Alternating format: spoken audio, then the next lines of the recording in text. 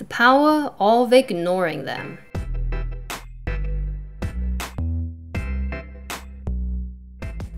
Hi guys, my name is Christine and I'm a dating, relationship and personal development coach.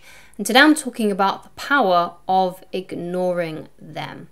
So whether this is an ex you're trying to get back or someone that you were once interested in and you're trying to get interested in you, there is power in ignoring these people, especially when they have rejected you, when they have treated you badly, when they have dumped you, all those kinds of things. You need to start showing self-respect, and you can start doing that by ignoring them. Now, when I say ignoring them, I don't mean being mean to them or nasty to them, because obviously if you want them back and you want them to be interested in you, kind of giving them tough love and being cold and mean to them isn't going to make them more attracted to you. In fact, it's probably going to do the opposite, and it's going to make them not like you even more. So obviously by ignoring them, I don't mean being a horrible person to them and being cold to them. All it means is that you're just a little bit more selective when you reply to them, and also walking away from them and going into no contact. Because if you are constantly messaging them and basically never ignoring them and replying to their messages instantly, then you're going to look desperate. You're going to look like have got no time on your hands, basically, and that your whole world revolves around them messaging you. And obviously you don't want to come across that way. So you need to be quite selective when you are trying to reattract someone. And obviously this is a bit of a game, but unfortunately when you are trying to make someone like you, or you're trying to get someone back, trying to get someone more interested in you, or when you're at the beginning of a courtship, you kind of do need to play the game a little bit. And all this means is that you just don't come across eager. It's nothing deceptive, it's nothing manipulative. It just means that you're not being so eager and you're responding literally 10 seconds after they message you, or 10 minutes, right? So what you want to be doing is you basically, obviously I say this a lot in my videos, is you want to be having a full life with things that you like to do, making yourself productive. Basically, if you, let's say you're someone who works, but you kind of don't like your job and you'd love to be in a different industry, so perhaps you need to have a side hustle, something that you're doing on the side that can help you get to where you want to be. But, you know, so basically you make a life surrounding by the kind of like the trajectory of where you want your life to go. Now, of course, you may want a romantic relationship, and that's probably why you're here, because you also want something like that. So that's something obviously important in your life, but don't make it your primary focus. Make it something secondary to your life, or even further down the list. Obviously it's something that you can still be pursuing, but don't be pursuing it as much as your main goals, dreams and ambitions. And if you're a heterosexual male watching this video, or someone who considers themselves to be masculine, then that should be your primary focus in life anyway, what you want your purpose to be, how you want your life to look like. If you want to have, you know, your own kind of business, usually a masculine male's goal in life is their career, or a really important hobby that they want to turn into a business. So you need to be focusing on those kinds of things. If you're a student, then obviously out of your student hours you might be spending that time with friends, and you also might be spending that time studying so you can get the degree or whatever it is, you know, whatever course you're trying to complete. Like, you obviously want to put a lot of time and effort into that, otherwise you're just wasting your money, which is a ridiculous thing to do. But unfortunately a lot of students do that because they kind of get disillusioned with the process or get overwhelmed.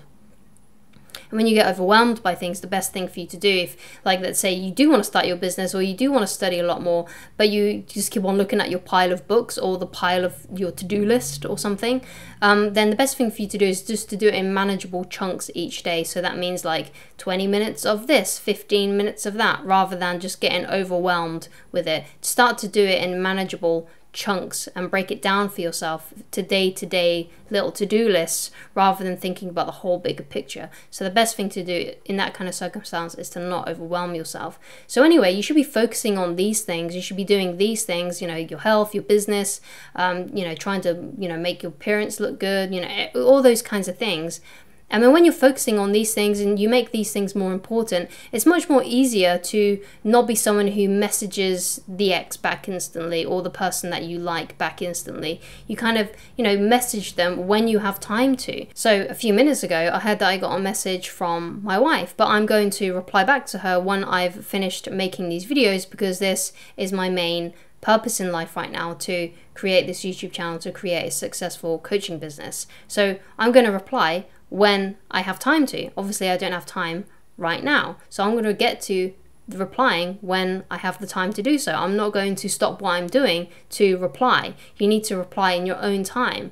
But a lot of people think, oh God, if I don't reply now, then she's going to get mad at me, or she's going to get angry at me, or she's going to find someone else. But the reality is, you know, if this is someone who has a lot of other attention from other people, so let's say this is a woman who has a lot of attention from other men, all these people, all these other guys are going to be messaging her back instantly, whereas you will be leaving it a few hours, or you might even wait until the next day if you're really, really busy to reply back to her. So then you're going to come across as much more different, and you're going to come across as someone who's much more emotionally in control of themselves, because obviously these other guys, you know, just simply can't wait to message her back, whereas you take your time and you do it when you are able to, and you're not going to stop everything you're doing to reply. So that's kind of like the attitude you want to have with these women in your life, whether they are exes or whether they are people you're going on dates with and things like that. So you just take your sweet time, because if you come across as eager, if you instantly reply to their messages, if you're always instantly trying to get their validation, all those kinds of things, you're not going to come across as very attractive. And what's really cool about this is, let's say you do leave it like 24 hours before you reply to someone. You know, if this person then gets mad at you, or they decide they're going to block you, or they they send you a nasty message saying, why are you not responding to me, why are you playing games with me, basically that will shed so much light on that person, and you'll realize that, hey, you know what, this person is actually kind of a bit psycho. To someone who is emotionally stable, they will realize that, oh, the reason why this person hasn't responded to me, they might be busy, perhaps they're doing something, perhaps something came up, perhaps they had to go to the hospital or something. Like, they, you know, emotionally stable people will not get put off. They won't get upset that you haven't responded in 24 hours. They will also remain emotionally self-controlled and realize that you're another person with a life, and you may not have the time to respond to them and to get back to them. And they'll have the attitude of, oh yeah, this person will get back to me when they are ready. And this is an experience I had when I was doing my A-levels, right? There was a girl that I really liked who I'd never really got with, but it was kind of like known that we kind of both liked each other a little bit, and we kind of like already kind of confessed a little bit that we kind of had a crush on each other, even though it wasn't really anything like massive. And there was one time in one evening where she must have messaged me, but I was asleep.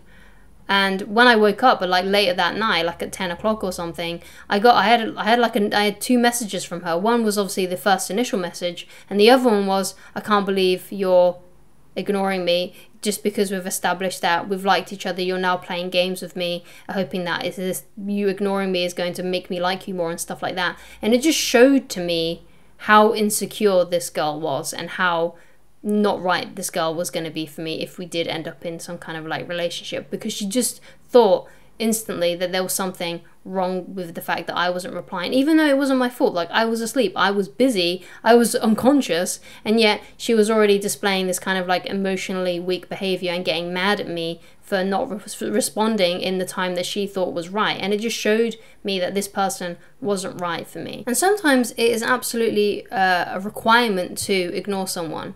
So it could be the fact that perhaps there is a girl or a guy out there that really disrespected you, and it doesn't have to be like a romantic partner, but it could be like, let's say, like a family member or a friend, and they've really started to disrespect you in some way. So perhaps they may have said something mean to you, or they were a bit nasty to you, or if this was someone that you like romantically, they might have rejected you. You know, if they're not interested in you the way that you are interested in them, then you kind of do need to like ignore them a little bit, because if you don't ignore them and you keep on basically jumping to their every whim that they want from you and stuff like that, then you're basically enabling their bad behavior. You're basically saying to them, yes, please, I would love you to continue treating me in this bad way. Whereas if you kind of ignore them and you keep your distance, you take your time to reply to them, then it shows that you are not weak, that you have self-respect, that you're only going to tolerate those people that love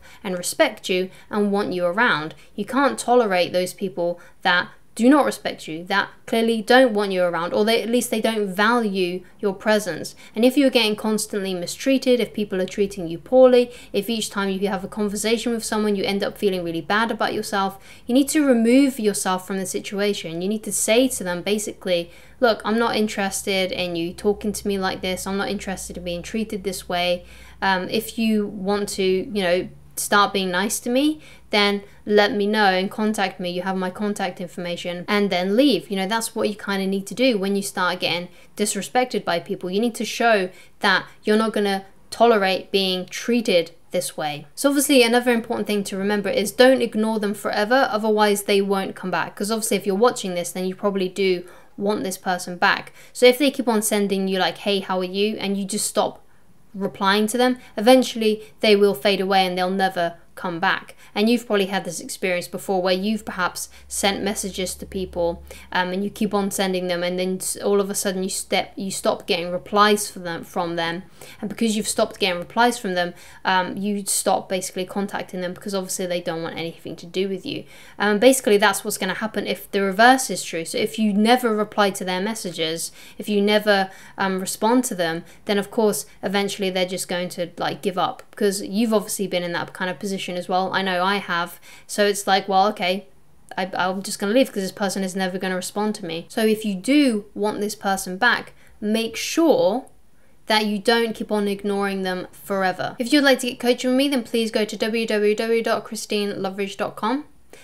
Thank you so much for watching, and I shall talk to you again very soon. Goodbye, guys.